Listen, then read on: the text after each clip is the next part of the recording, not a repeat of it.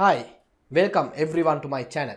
Today I am going to show you an easy method to remember double entry rule. So let me explain this one using the accounting equation. So what's the accounting equation that we have learned?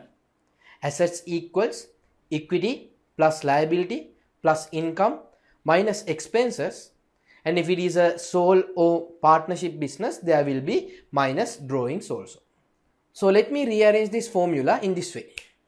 So in your left side of the equation you have asset, expenses and drawings, and right side of the equation you have equity, liability and income. So what's the easy method to remember this double entry rule? Very simple. If there is any element in left side of your equation increase, that means asset, expenses, drawings. If any one of these three increase, we will record it as a debit record. In your right side of the equation, any element increase, that means your equity, liability, income. Any of these three elements increase, we will record it as a credit record. So whatever the debit record will be recorded in the debit side of the T accounts or ledger accounts.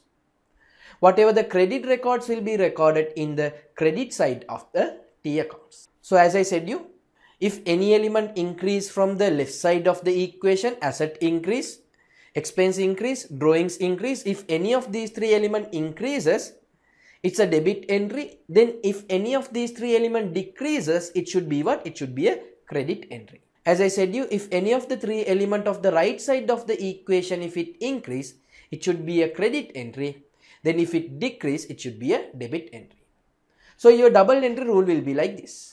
If asset increases, expense increases, drawings increases, left side of the equation increases, debit.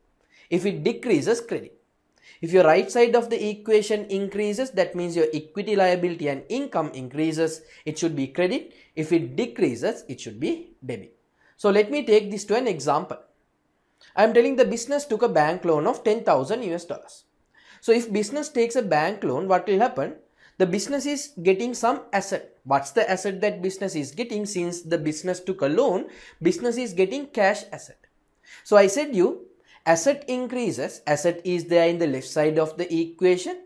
So whatever the left side of the equation increases, it should be a debit entry. So your cash asset is increasing, so it should be a debit record, which will be recorded in the debit side of the T account.